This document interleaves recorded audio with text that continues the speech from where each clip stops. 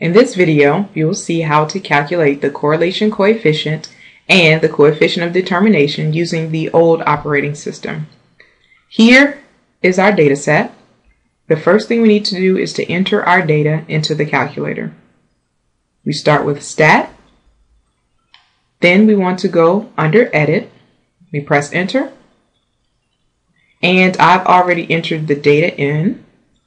If there are values other than this that you want to erase, you can move your cursor to the very top, press Clear, and then Enter. And that will delete all of the observations from your list.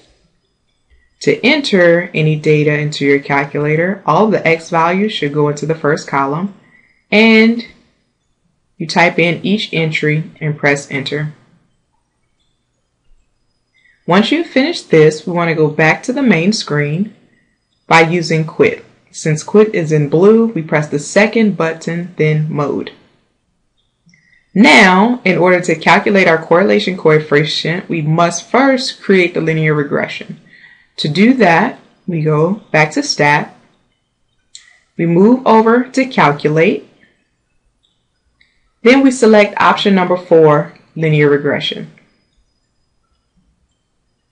The calculator already assumes that the X values are in L1 and the Y values are in L2. So at this screen, you don't have to type in anything. You can just press Enter. So here is our linear regression. This is the same as our Y is equal to mx plus b. A represents the slope, which we normally use with the letter M, and b is still our y-intercept. Now, in order to calculate the correlation coefficient, we go under VARs. Under VARs, we want option number 5, Statistics. Then we want to go to the third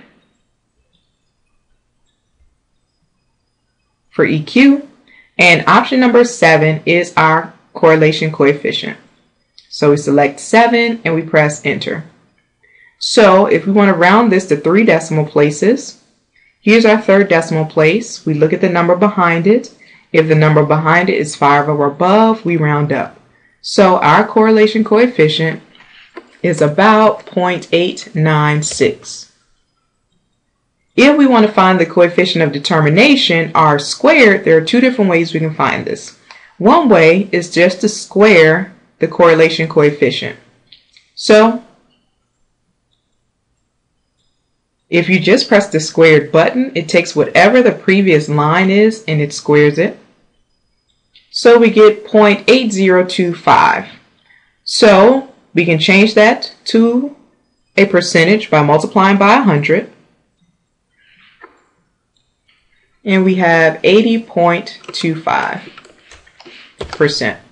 So the interpretation here is that 80.25% of the variability in Y is explained by the X in our problem. So the rest of our data, 19.75%, can be explained by other factors.